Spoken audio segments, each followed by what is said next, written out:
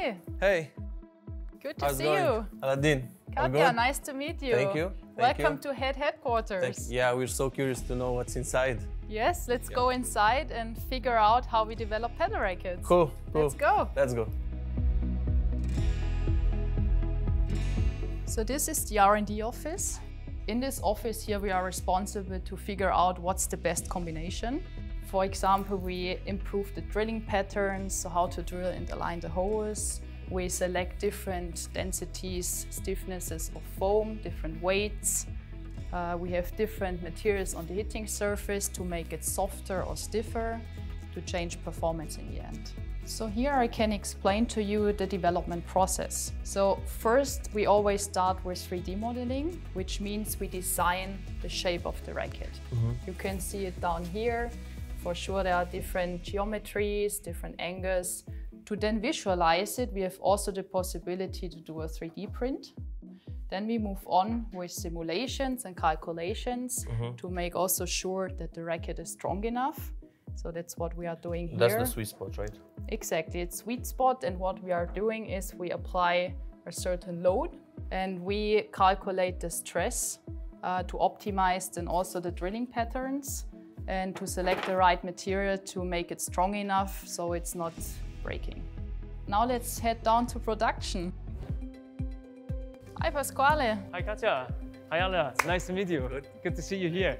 Welcome to the pre-production section here. So here we can do prototyping. In one racket we have over 30 different pieces, and the challenge is to put it together in the right way. So we always have a performance target. So Pasquale is asking for more power or control, a specific weight, a specific balance. And our job then here is to put the right materials and parts together to achieve that. So we can for sure use different types of foams. You can touch it. So there's different stiffness. Some are softer, some are stiffer. You have different materials here in the frame, but also on the hitting surface. It's also then changing for sure how the ball is coming off the hitting surface. And here you can also see the inside after molding.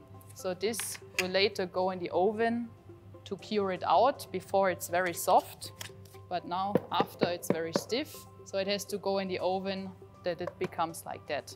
This one was already in the oven. It's cut through, and here you can see the foam is still very soft. To achieve that, it has to be in the oven at a lower temperature than in tennis and a longer time. Otherwise, we lose the performance of this foam.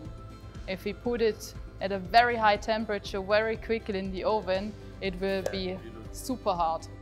Yeah, well, this is the raw carbon fiber you have here. So let me show it to you. So that's a raw carbon fiber with 12K. 12K means that one tape has 12,000 fibers.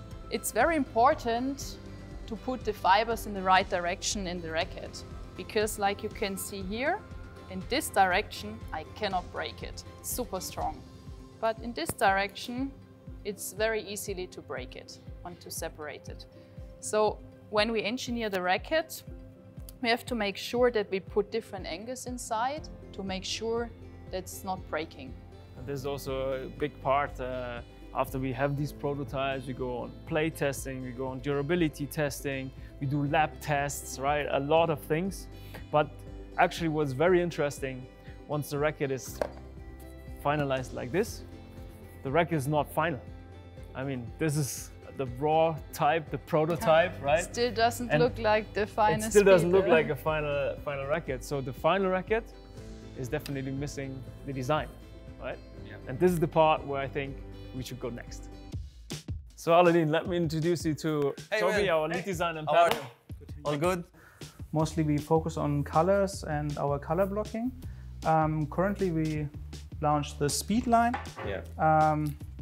That's a pretty cool racket. I'd say we were pretty brave introducing the copper color on the bottom. Yeah. As you see, we have also this nice effect that we have a glossy top and a matte bottom that makes it feel pretty premium, and also you can feel it, the difference. Yeah.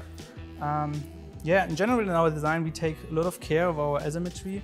We have a color block from top to bottom, following from our wishbone, the icon we use at HEAD. Yeah, we first take a look around what we see everywhere on the industry. We mostly look on cars, of course, and bikes because they have a lot of color variation. Okay. We also take it from fashion, from shoes, yeah, from kind of everywhere. Here for the speed extreme, again, you see these grayish, bluish gray color. That's a color we often see on cars at the moment. Yeah. Yeah, we actually painted it and tried it, and we saw that it's super cool effect with the metallic. Even in sunlight, it has this little shine on it. So this, for example, comes from a car. We finish up the artwork and send our color codes and the colors we created to our factory. They produce it, and then we send out the racket to the players. It goes to all over the world. All over the world to have Cool. fun with it, enjoy it. Cool. Yeah. Thank you very much, Toby, for your time. Thank you. So guys, we were in HEAD. We had a lot of fun. And please, if you need more information, head to totalpadel.com and see you later.